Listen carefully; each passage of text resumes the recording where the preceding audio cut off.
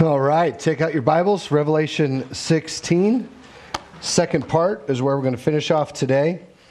And just wanted to give you a quick update. I won't have a health update necessarily every week, but we had told you last Sunday that this past week was a pretty big one for us in regards to my cancer diagnosis and treatment prognosis and all those things. So on Monday, we met with one doctor. And that doctor offered the most intense version of chemo. That's what he was suggesting. And then we met with an expert on Wednesday, and he said, no way to that chemo. He said he hasn't given that chemo in 15 years. And he said there are many other effective and great options available. None are pleasant, but there's better treatment options. So over the next few weeks, we've got some logistics to work out and so on, but we'll keep you guys updated on all that. All right? So why don't we go ahead and pray and ask God to bless this time and His Word together. So Father, we thank you for this morning. We thank you that we can call you our Father, that you actually are, that through faith in Christ you have adopted us and made us your own. And so we just thank you that we have a Heavenly Father who provides for us, who protects us, and who prepares us for the days ahead. And so I pray, Heavenly Father, that you would bless your children this morning, that you would speak to us through your holy word, and that we would learn much from you today. May your Holy Spirit give us great understanding into these great truths. And in Jesus' name we pray. Amen. You notice I'm wearing my dad's shirt this morning. My wife and kids got this for me, I don't know, last year or so. But the back of it has a definition that says, the one who believes in you and tells the best jokes. And so it is Dad Jokes 2021. My one opportunity out of the year to tell awful, cringeworthy jokes. Because I don't tell jokes really in most of my messages anyway. So this is my one day where I get to. So, you ready for it? Here we go. When does a joke become a dad joke? When the punchline becomes apparent. I don't trust stairs. They're always up to something. I used to hate facial hair, but then it grew on me. Mom said I should do lunges to stay in shape. That would be a big step forward.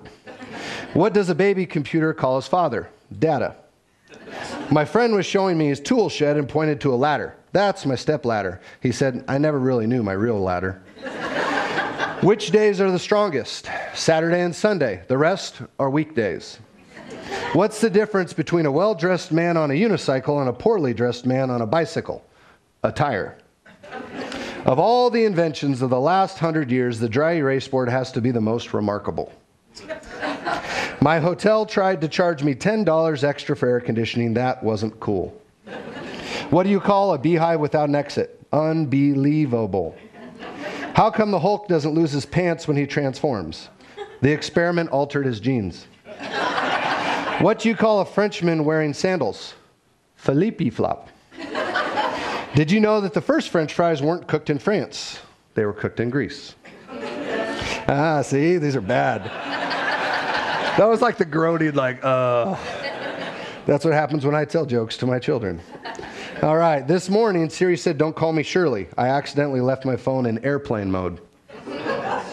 See, some of you don't get that cultural reference. I have to slow it down for some of you. I ordered a chicken and an egg from Amazon. I'll let you know.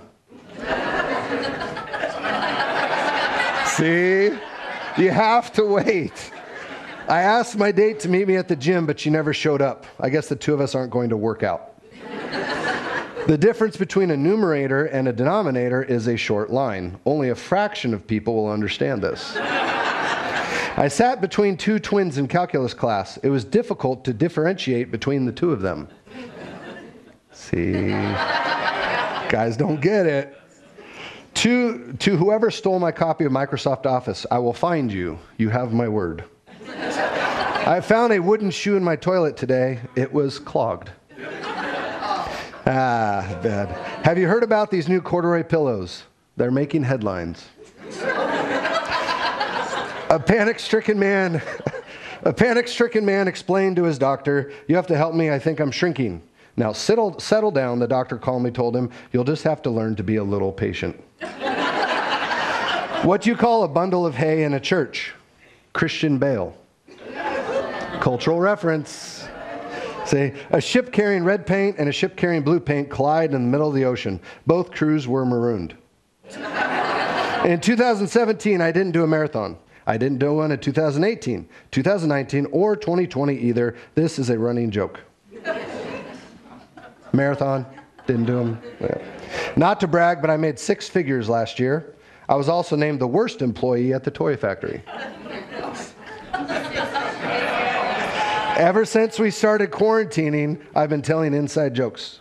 I heard Sony's coming out with a new video game console during the pandemic. It's called the PlayStation 5. There's some bad ones. I'm not going to lie. What do you call a sad cup of coffee? Depresso. If you're feeling depressed, try drinking a gallon of water before you go to sleep. It'll give you a reason to get out of the bed in the morning. Why did the invisible man turn down a job offer? He couldn't see himself doing it. I just found out I'm colorblind. The news came out of the purple.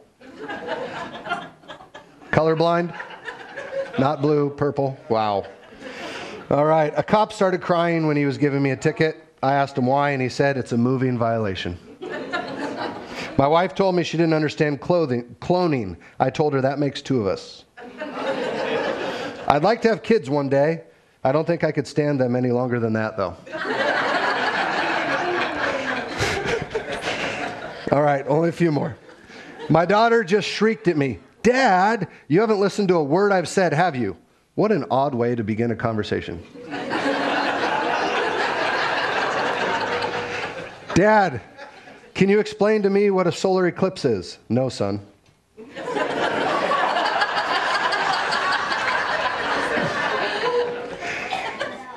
Yesterday I was washing the car with my son. He said, Dad, can't you just use a sponge?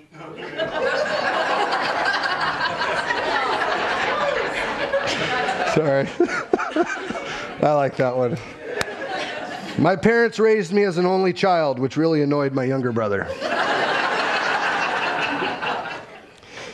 Today, I decided to go visit my childhood home. I asked the residents if I could come inside because I was feeling nostalgic, but they refused and slammed the door in my face. My parents are the worst. And last but not least, what's your name, son? The principal asked the student. The kid replied, David, sir. Do you have a stutter? The principal asked. The student answered, no, sir. My dad has a stutter, but the guy who registered my name was a real jerk. Somebody who had a stutter when they were young, I can get away with that one. But all fun aside, let's talk about a dad's role just for a moment. I was thinking through it, and a dad is meant to prepare their child for what's ahead, to provide for their children's spiritual, physical, mental, emotional, and social needs. But did you notice the first one I mentioned? Spiritual needs. This is a role and a responsibility many fathers don't take seriously. They take other roles in priority over this one, sometimes neglecting it altogether. And that shouldn't be. The first thing we should do as fathers is to lead our children in the Lord. And it's never too late to do so. Even if they've grown up and they're out of the house, we can still be an example of Christ to our kids. And so that is our primary role, but it's also to protect our children from sin and sinners, from getting seduced by it and by becoming a victim from it, from the ways in which others might treat them or harm them. But let's focus on this role of preparation for a moment, because this passage we're in today is a passage of preparation. And a father should prepare their kids, just as we're going through this medical journey with the cancer that was recently diagnosed. We are seeking to always, we've tried, but even in this, preparing our kids for what's ahead, telling them about what's going on. And one of the ways in which we prepare our kids is we speak truth to them. We don't sugarcoat it. We don't give them a rosy picture. We tell them exactly what they need to hear, but also what's appropriate for their age. And in this last update, we were talking to the kids, and this is when chemo looked like it was still on the table. And Jen was explaining to all the kids what that would look like and how I could be in the hospital for some time if there was a bone marrow transplant as an option in the future, which doesn't look like it, but where I'd maybe have to be in the hospital for 30 days or an extended period of time. And Landon, our youngest, was just getting really frustrated. He's like, "Urgh!" We're like, Jen's like, "Buddy, like, well, what's going on?" And he's like, "Oh," and we're talking about how, and she's like, "Well, like, sweetheart, you got to understand, the doctors will be able to give Daddy the best care and the best treatment that he needs." And he throws his head back on the couch, slides down it, as like a 9-year-old does. And he goes, "Urgh!" And she goes, "What?" He goes, "Don't they know, Mom, that you give him the best treatment and care?" Right? But in our preparation of our children, it's important for them to know what to expect, what's happening ahead. And I don't know if you've ever heard the song by Johnny Cash, A Boy Named Sue. That is not how you want to prepare your child. This is how the song goes. Basically, there's a son who's singing this song, and his dad, the only thing he did before he left him and his mother was name him this awful name, Sue. Now, as a boy, that's not a fun name to have. And so this boy grew up having to fight and claw his way through life. The son swore that if he ever found his dear old pa, he would kill him for giving him that name. Well, he ended up at a bar one day, and this is like Western time is the context, and he sees his old pa playing cards. And so he walks up to him, he says, "My name is Sue. How do you do? Now you're going to die." And the father and son get in a fist fight that ends with each man going for their gun, but the son drew his gun first. Then the father, before the son shoots him, explains to his son why he named him that awful name. He says, "Son, this world is rough, and if a man's going to make it, he's got to be tough. And I knew I wouldn't be there to help you along. So I gave you that name, and I said goodbye. I knew you'd have to get tough or die, and it's that name that helped to make you strong." He said, "Now you just fought one heck of a fight, and I know you hate me, and you got the right to kill me now, and I wouldn't blame you if you do. But you ought to thank me before I die for the gravel in your gut and the spit in your eye, because I'm the man that named you Sue. Yeah, what could I do? I got all choked up and threw down my gun, called him my pa, and he called me his son, and I came away with a different point of view." Now, this fictitious father prepared his son for a rough life by being absent and giving him a shameful name. The faithful father prepares their son or daughter for life by being present and giving them an honorable example. See, that's what God has called us to do as fathers, to be that honorable example and be present. And it's too easy to disconnect, to hide our face in a phone or in the TV and not know what's actually going on in the life of our children. If we want our children to live honorably and follow Christ, we need to model that to them. Amen? Amen. Now, if we're going to prepare our kids for some things, we need to know what's most important. And here's the point I'm going to make. What is more important?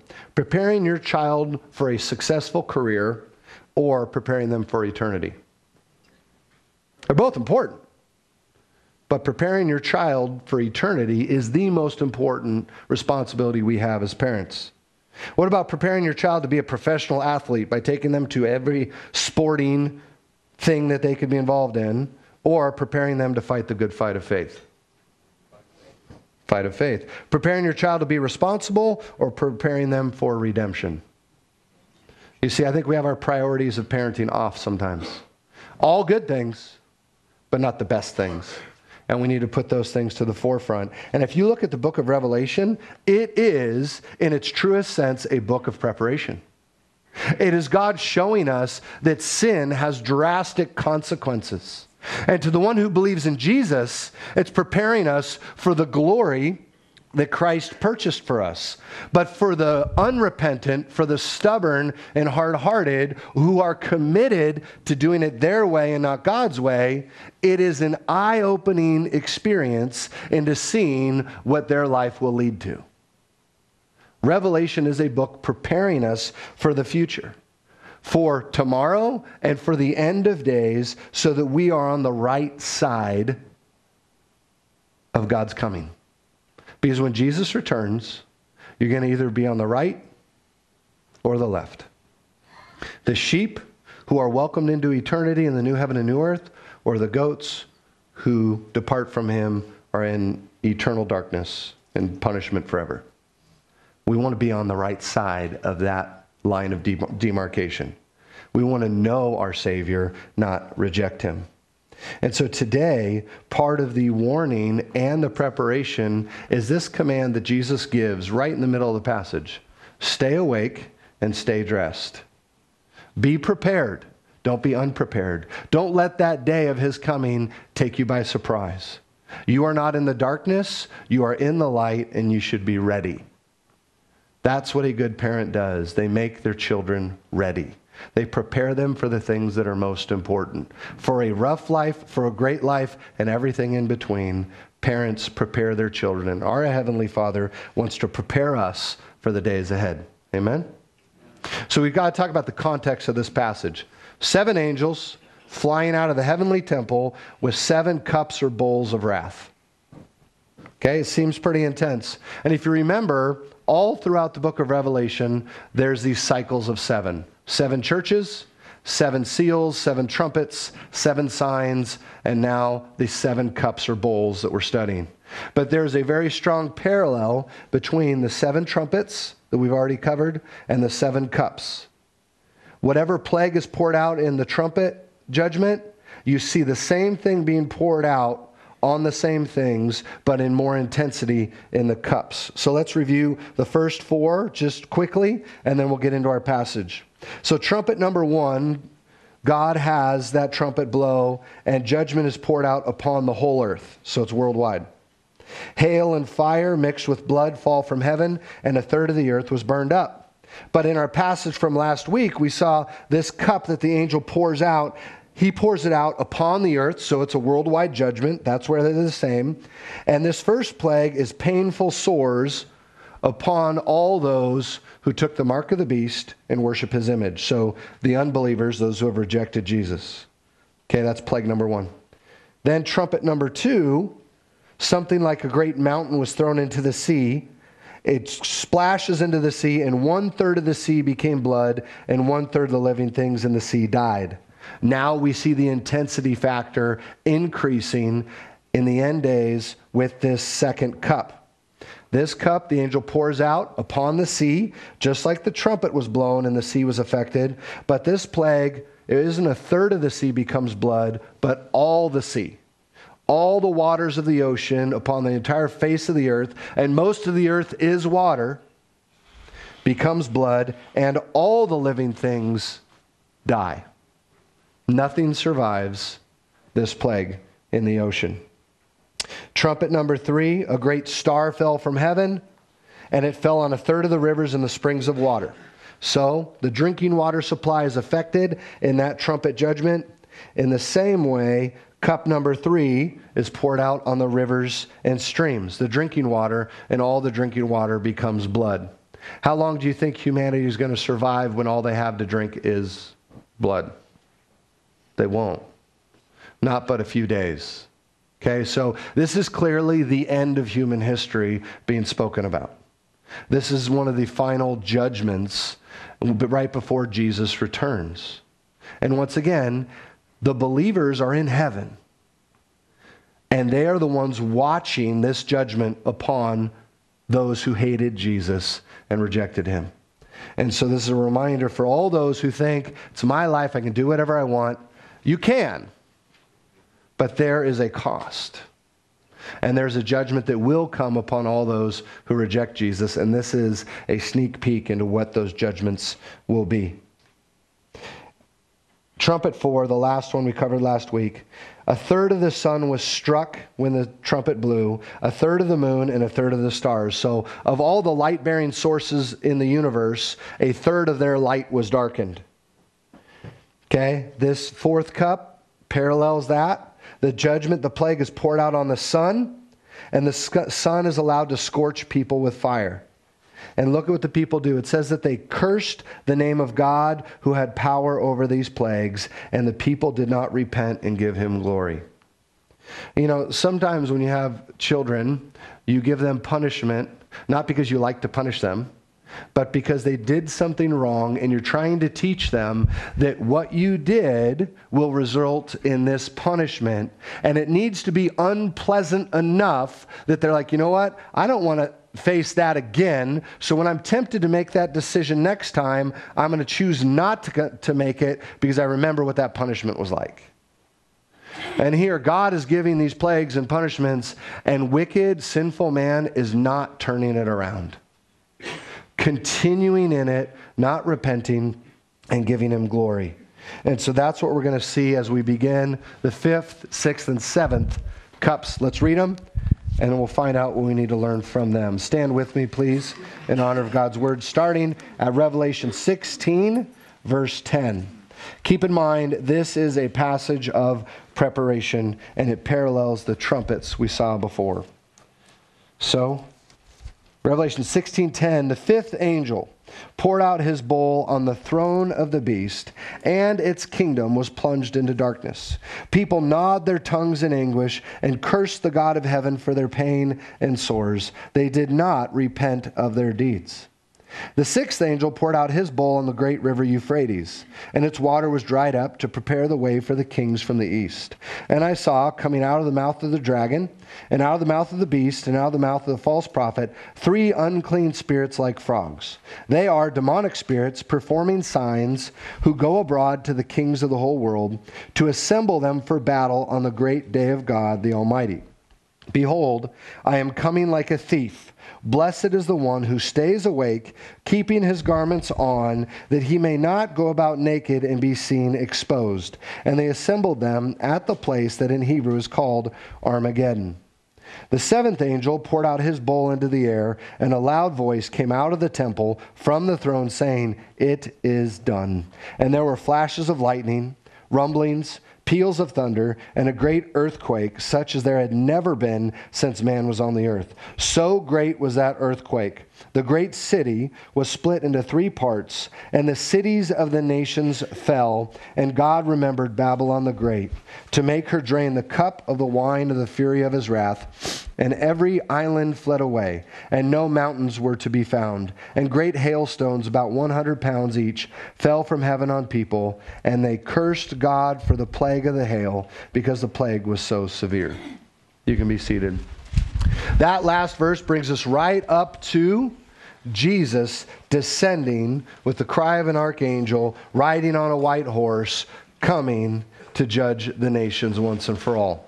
That is what we read in Revelation 19. And just so you know, these last 2 cups we read, 6 and 7, are then explained in full detail in Revelation 17, 18, and 19. That is, it's like an expanded, exhaustive version of what this just gives us a little peek of. Okay? All the details are filled in the following chapters. So let's talk about this first verse and this 5th cup that's poured out. And here it is. The 5th angel poured out his bowl or cup on the throne of the beast, and its kingdom was plunged into darkness.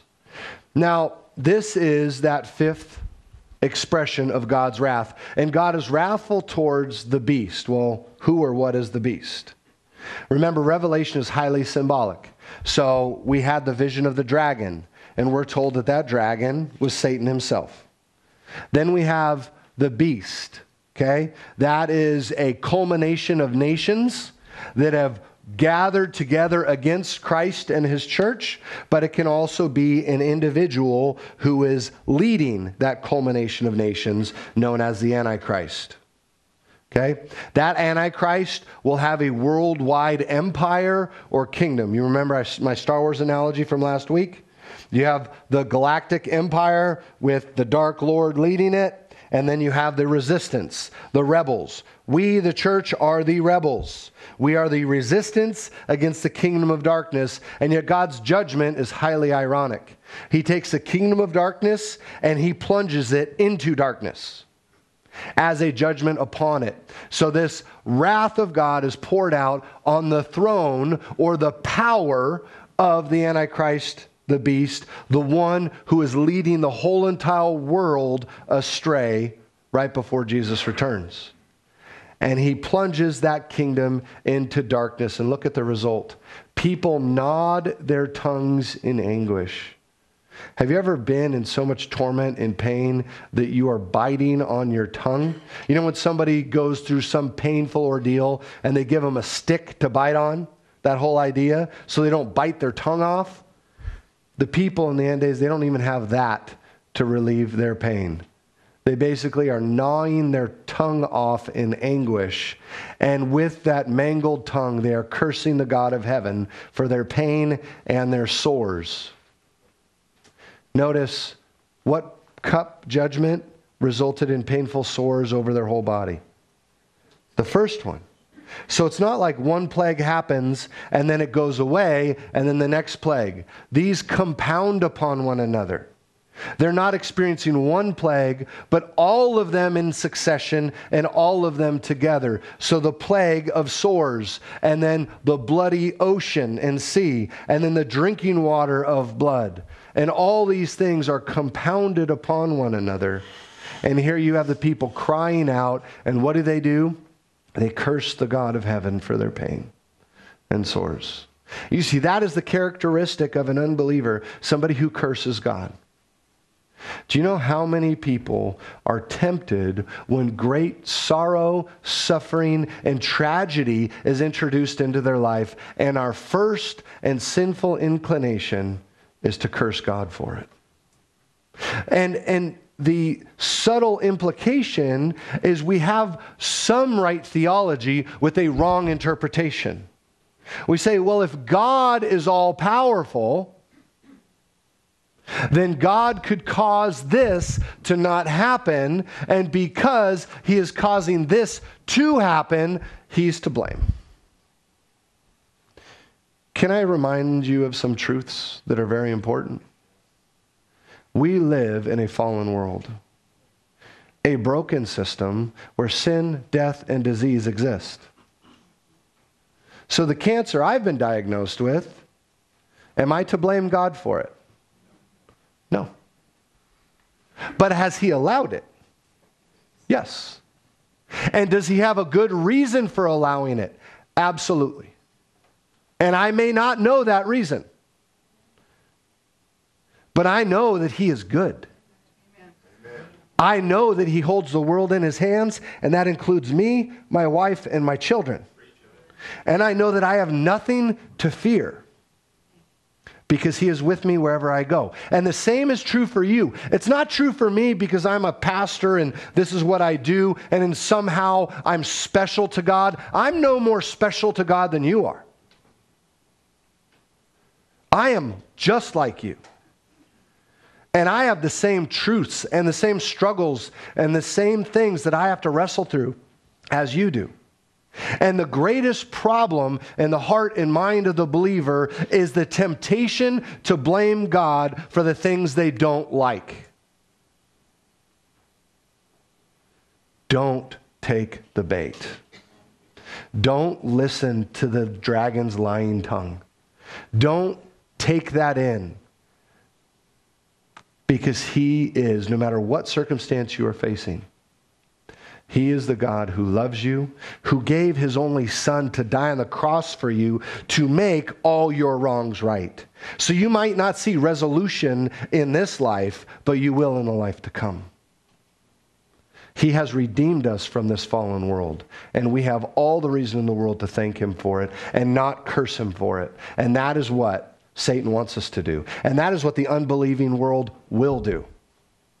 So don't be like the unbeliever and curse God for the things that are happening in your life. Praise him for his goodness and his good plan through the difficulties. Why do you think Peter says, count it all joy, my brothers, when you face trials of various kinds? It doesn't sound like God's word is giving us the opportunity to complain to God, but to rejoice in him for what he's going to do. They did not repent of their deeds. we don't have an excuse.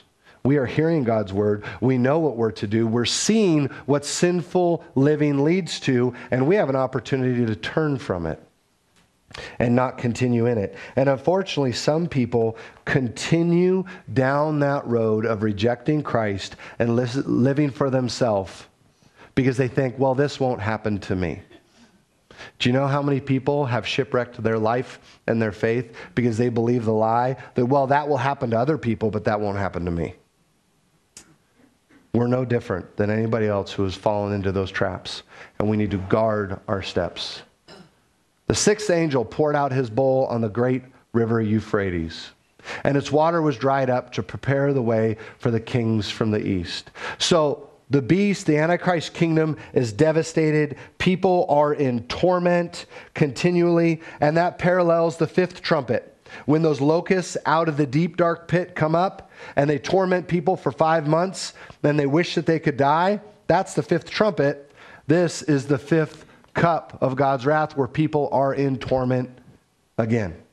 Now the angel pours out not on the throne of the beast, but on the great river Euphrates. And the river was dried up to prepare the way for the kings from the east. This river, the mighty Euphrates River, completely dries up, and it's like a highway leading to the plains of Megiddo, where the final battle of sinful humanity will take place when they think they will finally overthrow Christ and his kingdom and war against God, and God will surprise them. Now, why is the river Euphrates important for us?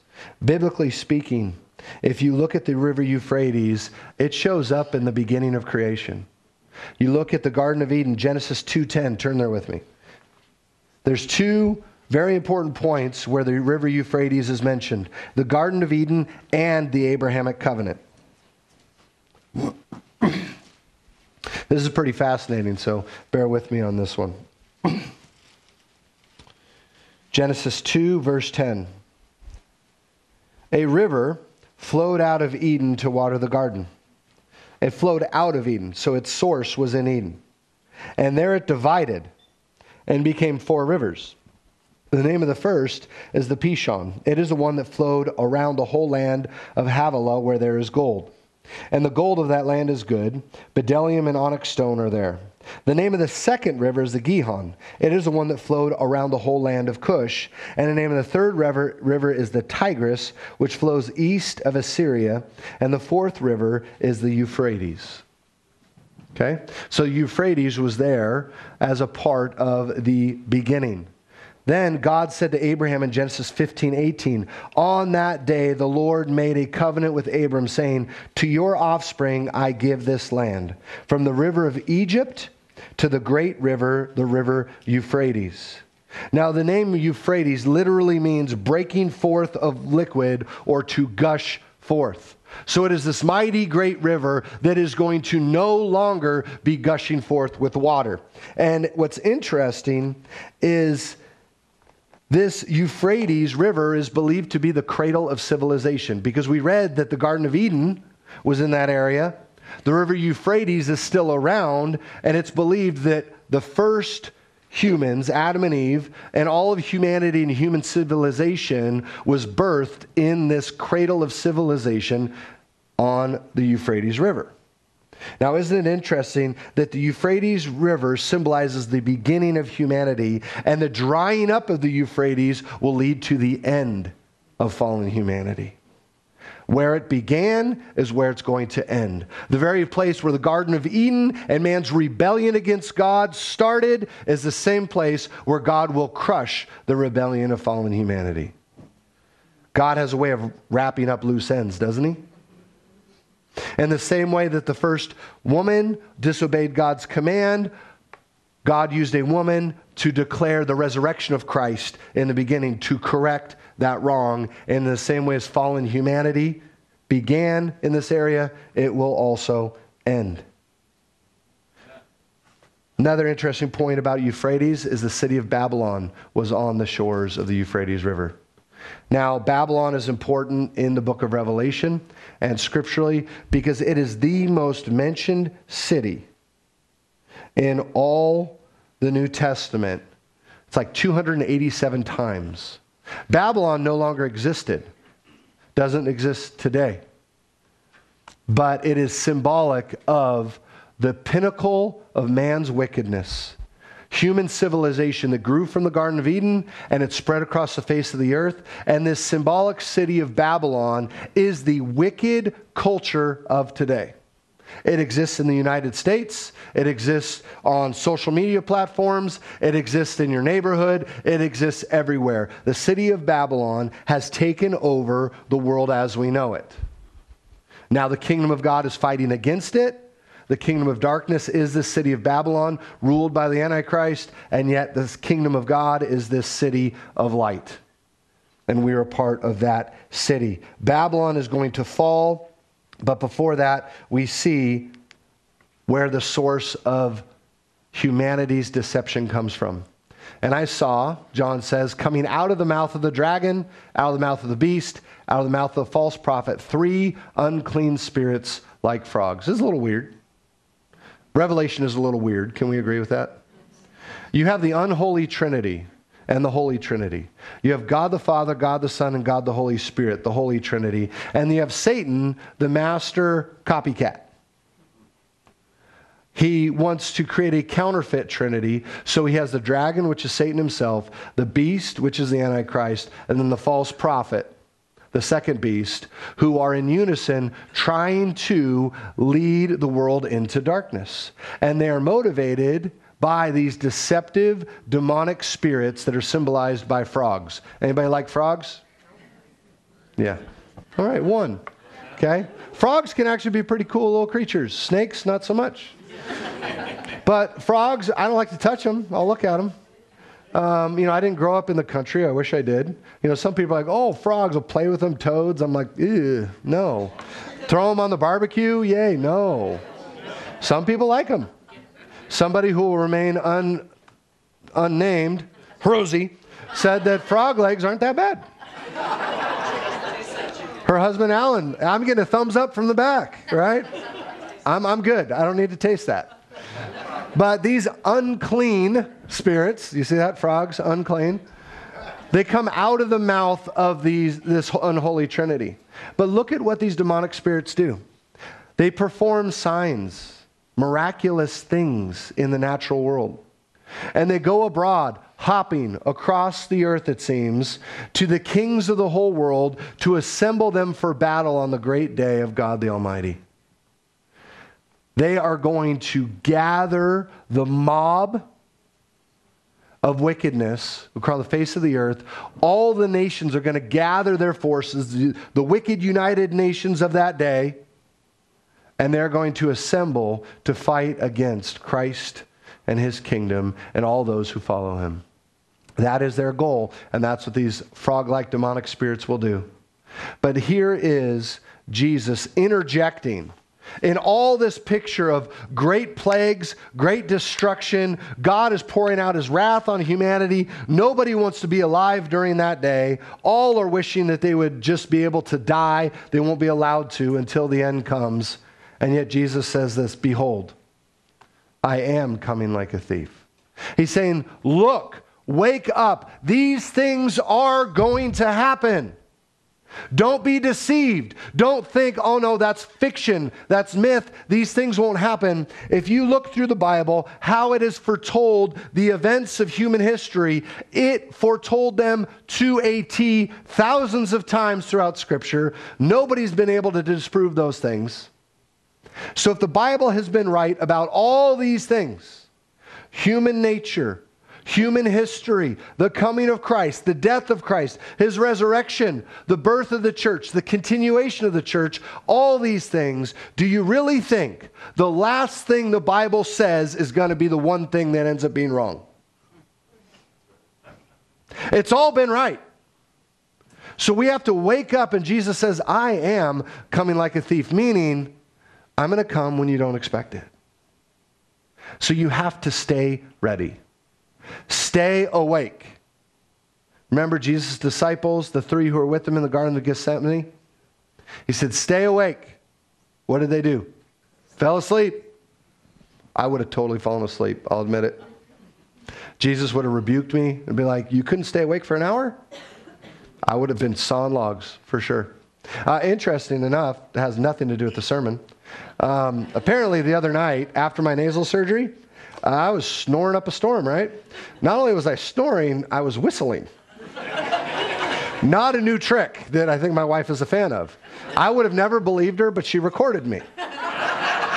She forgot she recorded me. So she was looking through her phone in her pictures and sees this black picture. She's like, what's that? She plays a video. She goes, oh my gosh, I did record you. And she played it, and it was awful. Next morning, I'm like, babe, why do you look like you didn't sleep? No, I didn't say that. But seriously, it was this weird, nasty whistle, and I hope they didn't like screw something up, and now she's going to have to deal with that. So pray for my wife, is my point. But stay awake. Don't fall into the sinful sleep of slumber. We're to stay awake. That doesn't mean you can't go to sleep at night. Physical sleep, good. Spiritual sleep, not so good. The Bible tells us to stay awake and be ready. And keep your garments on. Okay? Nobody wants... Why are people looking at each other? I don't care how you sleep. It's between you and your family.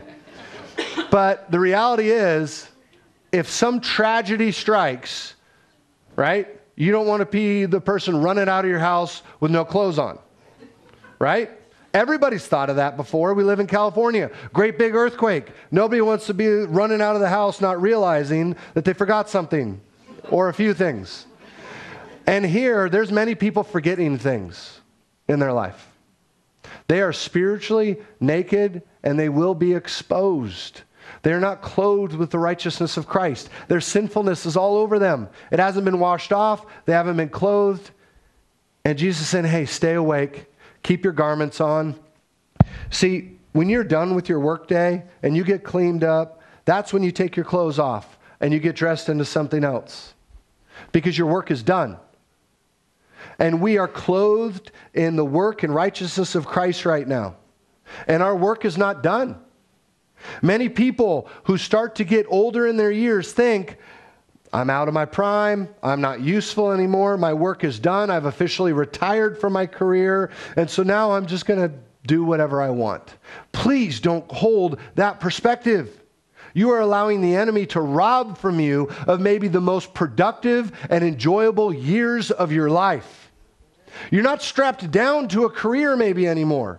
So you can throw yourself into the good works God has for you. You could bless so many people and impact so many lives in the little and big things that God has gifted you in. So don't think that your ministry days are over, that your usefulness is done. If you have breath in your lungs, God's going, I want you to glorify me. I have amazing things for you to be a part of, but maybe you're sleeping in and just not passionate about your life anymore. Maybe you've believed the lie that you're no good, that you're not worth it, that you're not special. All those things are big, fat lies from the enemy. Your best years are ahead, no matter what age you are. Stop living in the past. Look forward to Jesus coming. He said, blessed is the one who stays awake and keeps working, keeps his garments on. And they assembled, all of them, all the wicked, to that plain called Megiddo. In Hebrew, it's called Armageddon. That's the final battle, and when human history will end, and human eternity with Christ will continue. Let's wrap this up quickly. The seventh angel poured out his bowl into the air. There's judgment on the sun, there's judgment on the sea, now there's judgment on the air. And a loud voice came out of the temple from the throne saying, it is done. Has this voice uttered those words before? Yes. Jesus on the cross, it is finished. What was finished on the cross? Our sin was paid for. Those who believe in Jesus. But the sins who do not believe in Jesus have not been punished until here. They endured the 7 plagues of the cup judgments. He says it is done. And they will now be separated from God forever and put into the lake of fire with the unholy Trinity. He says it is done. And there were flashes of lightning, rumblings, peals of thunder, and a great earthquake such as there had never been since man was on the earth. So great was that earthquake. That will be the big one. Many Californians were waiting for the big one. You know, that earthquake that's going to happen. Just like I said, global warming will happen. When the sun is allowed to scorch people on the earth on the last day, that's when global warming will definitely happen. This is when the big one will happen. The last and final judgment, the seventh cup. And the great city, this is Babylon, split into three parts. And the cities of the nations fell. And God remembered Babylon the Great to make her drain the cup of the wine of the fury of his wrath. That is saying that all the wicked culture of humanity will crumble and fall once and for all. Every island fled away. No mountains were to be found. And great hailstones, about 100 pounds each, fell from heaven on people. They cursed God for the plague of hail because the plague was so severe. Whew. We're done.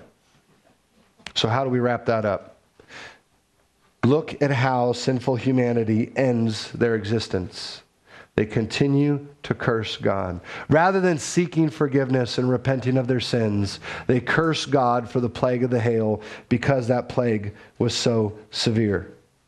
Utter panic and devastation. The entire world is judged in that moment. You see, on this Father's Day, it's important that we understand tenacity. I believe that many men today are passive, that they've been beaten down and broken and convinced that they're the problem in the world today. I believe that godly men are the solution. I believe that they're called to love their wives and the women in their life and around them and honor them well, to protect them and lead them and sacrifice their life for them, to do the same for their children, to lead by example. But they have to be tenacious. Tenacity means this: the quality or fact of being able to grip something firmly. You know, I gave a message during Christmas time about holding fast and what it means to hold fast in faith. And the tenacious person can hold firmly to their faith as Christ is holding firmly to them. It's a quality or fact of being very determined. The act of determination. There's also the quality or fact of continuing to exist and not giving up. You see, we need to be tenacious as believers, to not let ourselves or our children be seduced by our culture. Too many men today are just throwing digital objects into the hands of their children with no teaching, with no insight, with no filter, no protection. And then years later, you wonder why your children are seeming to be so lost in sin.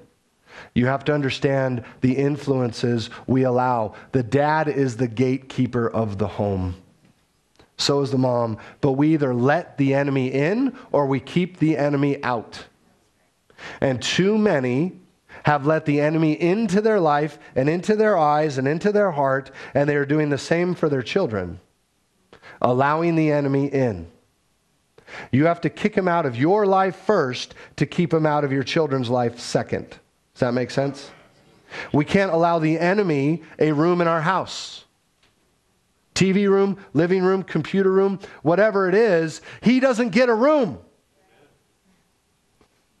The only reason we ended up in Norco was the calling of God. But my wife literally typed in how many people were in our family and that many rooms in a house.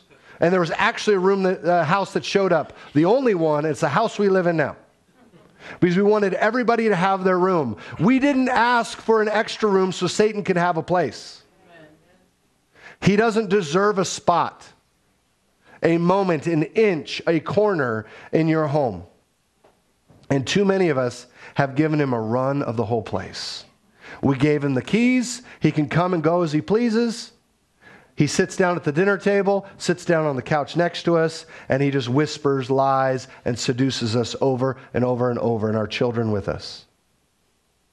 That is one of the greatest battles I believe men can do today, is kick the enemy out of their life and their home. Stop allowing him in through the things that you watch, listen to, or partake in. And you'll see a drastic change in your life and in your children. So we are responsible as men to do that. We have to be ready 1 Thessalonians 5:1, I'll end with this. Now concerning the times and the seasons, brothers, you have no need to have anything written to you. For you yourselves are fully aware that the day of the Lord will come like a thief in the night. While people are saying there's peace and security, then sudden destruction will come upon them as labor pains come upon a pregnant woman, and they will not escape. But you are not in darkness, brothers, for that day to surprise you like a thief. For you are all children of light, children of the day. We are not of the night or of the darkness. So then let us not sleep as others do, but let us keep awake and be sober. Wake up, stay dressed, be sober in the Lord, and walk with Him. There is much to be done, and do not allow the enemy to seduce you and lead you astray in these days in which we live in. Our lives, the life of our children, depend on it. The life of our nation and our culture depends on it. But we need godly men and godly women to stay awake, to be dressed appropriately in the righteousness of Christ, and resist the devil. Amen? Amen. Let's pray. Father, we thank you for this time, a little longer than I anticipated, but Lord, I pray that the truth that has been spoken from your word will remain in the hearts and minds of everybody who is here today and hears this.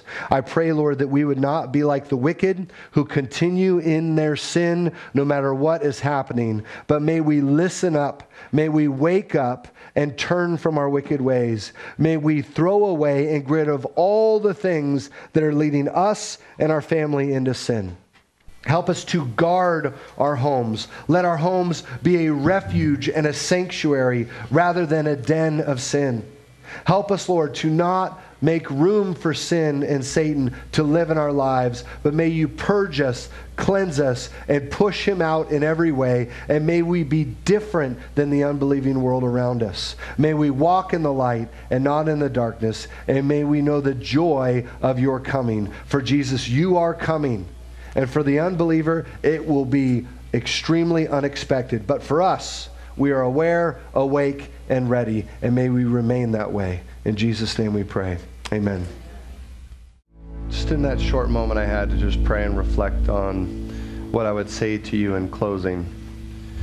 I don't want to miss the opportunity to highlight this truth. That some of us today have some things that need to change. You've heard God's word. There's been certain things that have penetrated your heart, and you know it to be true. And when you leave here, you're going to try to excuse it away. You're going to try to justify the way you're living or the things you're participating in that maybe you shouldn't be. Don't justify it. Get rid of it. Here's the thing you need to understand. Willpower isn't enough. In your own strength, your sinful nature, you can't change. You're like a leopard that can't change its spots. It's impossible. You're a sinner. You can't stop being a sinner unless God does a work of grace in your life. That's why we sang Amazing Grace. It's His grace that changes the sinner's heart, that changes our mind. You see, repentance is something that we cannot do. We don't have the ability unless God grants us the ability. So our change starts with praying and confessing our sins and asking God to change us. Asking God to cause us to repent. Helping us to turn from those things that are owning us so that we can be truly free from any habit, any sin, any addiction, anything we're participating in. And that is one of the greatest things you can do as a father, is get rid of those things in your life and live a free life so your children can be free. Don't miss that opportunity today. Amen? So, may the Lord bless you and keep you. May the Lord make His face shine upon you and be gracious to you. May the Lord turn His face towards you and give you peace. God bless you all. Thanks for coming.